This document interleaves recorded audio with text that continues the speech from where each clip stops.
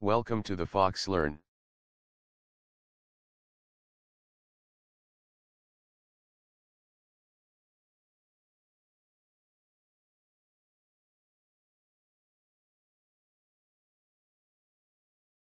Christopher Alexander first introduced the concept of design patterns in civil architecture in 1977, they were later adapted to software design.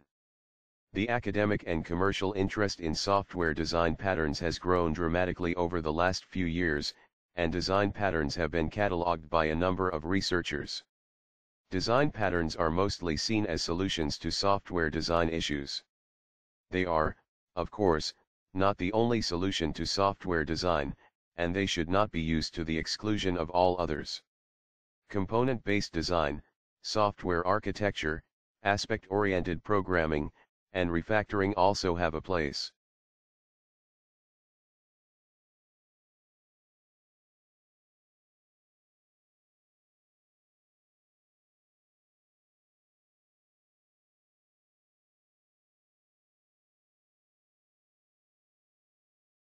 Viewed against the larger backdrop of software engineering, design patterns can be seen to present some of their own challenges. Traceability. The traceability of a design pattern is hard to maintain when programming languages offer poor support for the underlying patterns. The physical implementation of a design pattern in a programming language can be scattered across a number of classes and thus hard to trace. Reusability. Design patterns are used and reused in the design of a software system, but with little or no language support, developers must implement the patterns again and again in a physical programming language. A design pattern does not give a developer the same benefits that a component does, which can encapsulate behavior and be reused as is.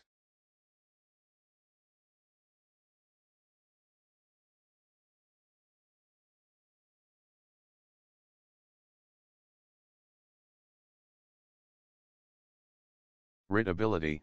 Some design patterns have several methods with trivial behavior. Without good programming tools, it can be tedious to write all this code and maintain it. Once again, more compact and powerful language features can alleviate the programmer's burden. Maintainability. Using multiple patterns can lead to a large cluster of mutually dependent classes. Mutually dependent classes can lead to maintainability problems when implemented in a traditional object-oriented programming language.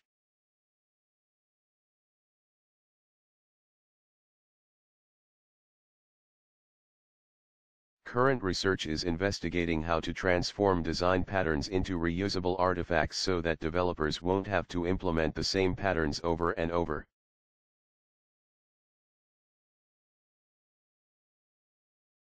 In 1997, Bertrand Meyer defined reusability as the ability of software elements to serve for the construction of many different applications.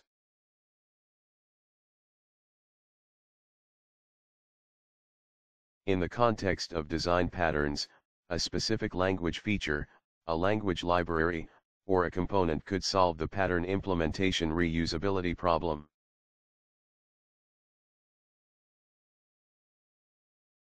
Meyer goes on to state that a design pattern is componentizable if it is possible to produce a reusable component, which provides all the functions of the pattern, and that a successful pattern cannot just be a book description, it must be a software component, or a set of components.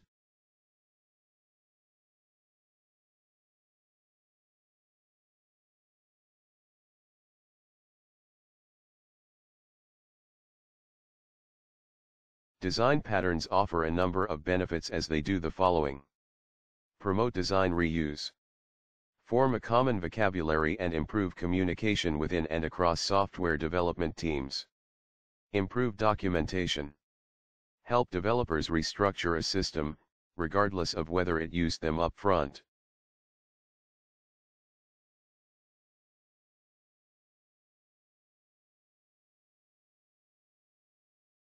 Explicitly capture knowledge that experienced developers already understand implicitly. Facilitate training of new developers. Transcend programming language-centric viewpoints. Exploit and bring out the best in programming languages.